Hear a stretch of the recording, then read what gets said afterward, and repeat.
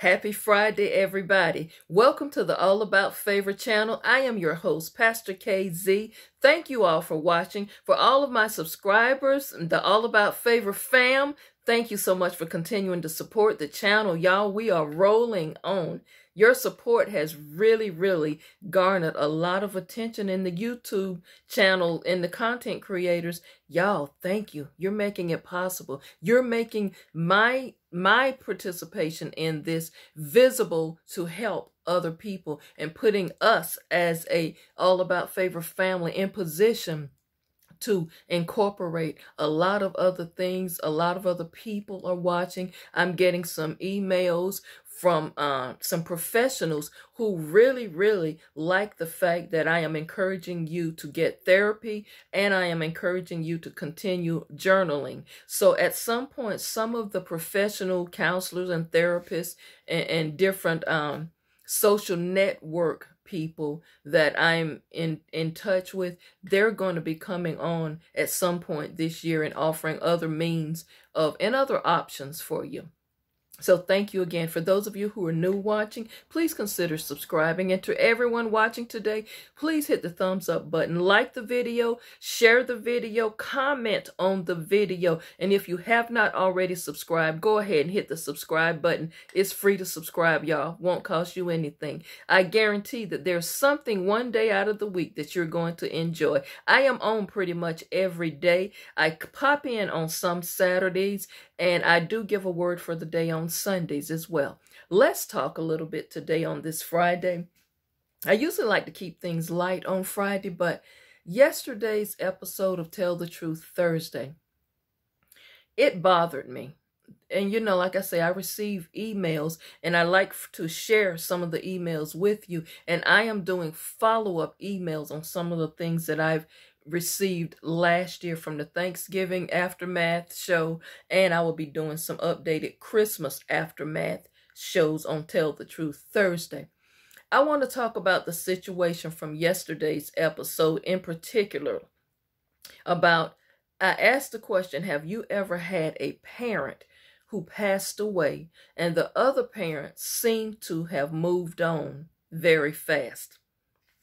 Now, I just don't quite know how I would feel about that. I really don't know, because it's never happened to me. But that's why I'm asking you, what are y'all thoughts about that? How do you feel about that? Or let me just throw this curveball in. What if you're in a situation and your spouse or your life partner or your husband pass away? Or your wife pass away? How soon do you think is too soon to begin the dating process? Okay. And have you ever saw someone that husband or wife passed away and gosh, it seemed like it was only a few months ago and they already have a new person, and you kind of looked at them with a side eye? Have you ever done that? Now that I have done. I have witnessed someone whose wife passed away, and I'll say it. Do you not know the day of the funeral, the girlfriend walked in the church with him, but feigning as a close friend. Let's even go so far as to say goddaughter, something of that nature. And the Wednesday after the funeral, they were married. Okay, you churchgoers, Christian folks, Bible thumpers, how long should you wait after a partner passes away? Now, I got some people already have already written me and told me just in an overnight. I got a couple of emails last night. And they said, Pastor KZ, I don't know what he doing, but me personally, if my husband died today or tomorrow, I'm done with the relationship thing. I ain't trying to marry nobody else, and I ain't trying to have no boyfriend. Does that mean you won't have a friend? I'm just making sure, because when you sent me that email, I'm just trying to be sure. And then I had a man say, well, Pastor K, I don't see nothing wrong with the brother, what he's doing. All right, y'all, shall we side-eye him? Boy, bye. Because you men stick together on this, huh? What if it's your daddy doing this? Well, I broached that issue when I responded to his email. And you know what he said to me? I loved my mama. Loved her. She was a saint. But daddy had needs to be fulfilled. Wow. Not sure how I feel about that. I just wanted to come on today for a brief pop in. A brief, just random thoughts. See what you're thinking about this. And also as to the auntie. I think I understand how she got out of character, she say, and just went off on her brother-in-law. I think, even though initially I agreed with you all when you said having the Christmas Eve celebration at the house was a good idea, now that I'm thinking about this, I don't think it was. I know why I thought it was initially a good idea, because I thought just being in the same space where the kid's mother lived and your brother and your sister lived, your brother-in-law and your sister lived, I thought just feeling that energy, the spirit of your sister would be in the house. I don't know. That's where I was coming from. It was just good to like have those memories. But now that I think about it, I don't think that was a good idea. And I think if I had known from the beginning that the girlfriend, the woman, the new woman had already moved in, I would have shot that idea down from the get-go. But by me not having that part of the story, I wasn't sure. But now, hindsight being 2020, now hearing the letter that you wrote yesterday and reading it, and this woman done moved in already in your sister's home, I just don't think I would have ever went back there for no celebration. I think the niece should have had it at her home. Now, as to your brother-in-law, I know you're angry with him, but understand this. And I'm not trying to defend your brother-in-law, sister, auntie. I'm not defending him, because I know me, if that would be, I was in that same boat, I would feel some type of way too. If one of my sisters passed away and their husband flaunted around with their new woman, I won't even say what just came in my mind, because it would, number one, what came in my mind is illegal, and number two, it is not the Christian way to think. But hey, I'm human, but I'm just saying.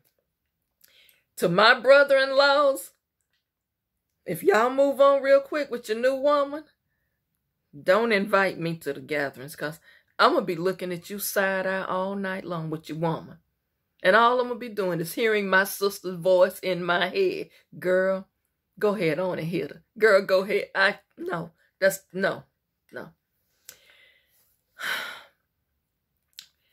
Brother-in-law, let me say this. I think you out of pocket now. I know you grown. I know your wife ain't never coming back. But my God, for the sake of your children, I know they grown too. But just some things don't look good. And some things, you move this woman in, your wife ain't been dead a year yet. And then, this what I want to get you about. Boy, you keep telling your children you don't want things in the house disturbed because they just out of respect for their mama. And you won't let them girls come in there and get none of their mama clothes or jewelry, but you got your woman wearing the jewelry. You got your woman already in the bedroom. You won't let your son come in there and get him something out of the house, a keepsake from his mama, talking about out of respect for her, and let her be, rest at least a year before you move things around. Does that apply moving your woman in? I bet you don't let this woman change the furniture around and do. First of all, let me back up, regress here. Back up, Pastor KZ. Let me talk to your woman for a minute. Girl, you already in this woman's house. Girl, you all right with that? You all right with your man moving you into his house that his wife just passed away in? You all right with that? Girl, he don't love you enough to build a house for you, or buy a house and put you in, or rent a house and put y'all in to start y'all new life. Girl, bye. Girl, have a seat. Over to the left, girl. I don't have much for you. What kind of woman are you? I ain't got much for you, girl. Or him. As to the adult children, y'all get in some therapy.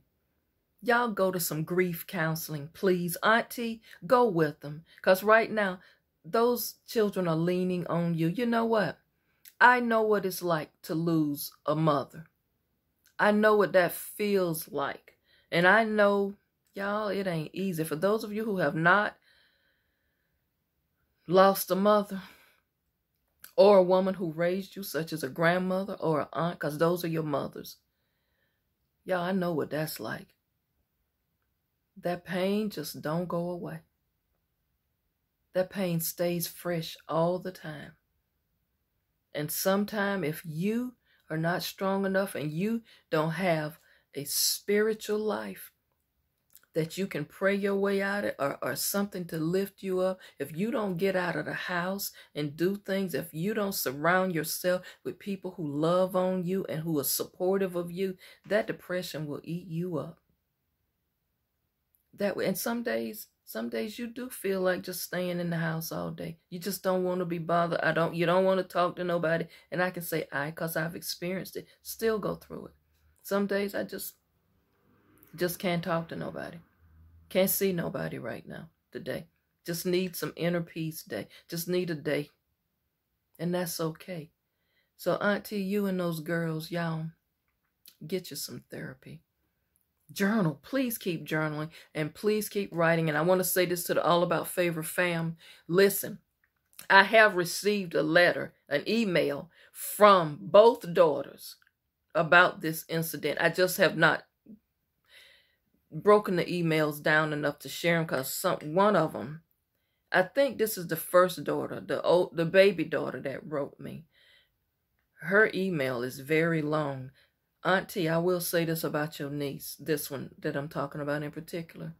And you know who I'm talking about. She needs therapy. She needs help. Y'all better watch her very closely. Very closely. The older niece of yours, the older sister, the one that was hosting the party, she's a little bit stronger. But that other sister, that was the baby. She was mama's little girl, little princess. But this older one, her issue is anger. She is in a rage. She got this rage inside of her. The son, he is at a crossroads, y'all. Auntie, your nephew, he loves his daddy. And he can see it from his daddy's perspective. But he's also hurt because he's missing his mama. So don't y'all bash on him too much if he happens to say something that sounds like he is defending his daddy. He's very angry. I think he's more hurt than angry. He's more hurt that his daddy has replaced. He feels like his dad has replaced his mama too quick. So it's a lot going on with this family. Y'all could use some help. And band together. Stay together as much as possible and lean on each other for support. And please, when nothing else, you gotta not leave prayer out your life. I want to talk briefly. I'm not going to put much energy into the second letter that I read yesterday because I wasn't going to do that letter at all, but it's just in my spirit. It's something bothering me. I think it's the fact that it's the children in that marriage that's bothering me. You know, I feel both adults, this is my opinion, I think both of them are being a little bit selfish right now because they want to move on with their life, with their new partners. But somehow I just feel in my spirit these children are going to be devastated. How y'all feel about it? Give me your thoughts on it. And we'll talk again on next week about this issue. I hope you have enjoyed this episode. This was just some random thinking on Fridays that spilled over from yesterday's episode of Tell the Truth Thursday. I just want to get your feelings on it. I want to leave you, though, with something a little bit more uplifting. On this Friday, today, since we have brought to a close 2022, I want you all on today to start thinking about your wellness, your health. Remember now, you made some resolutions, you've made some goals, you've set some goals to get yourself in better physical health and better mental health. I need to know that you're working on this. So what I need for you to do is take your journal and include wellness. Just include a little snippet of how you're getting along with your wellness checks. And also, please, if you are feeling frustrated, depressed, lonely, discouraged to a point where you just feel like you can't take it anymore and you can't function and you don't want to be on this earth anymore, please, if you don't feel like you can reach out to your family, if you don't feel like you can reach out to your church family, please call one of those hotlines. They have so many hotlines out there, y'all. The suicide hotline. Reach out and get help. Please, the best decision you can make is to get help. I am a proponent of getting therapy, getting counseling, journaling. I am a proponent of wellness and self-care. Y'all, life is not only tough for you sometime, but you know what? If you keep getting up in the morning, that's an opportunity for your day to go right.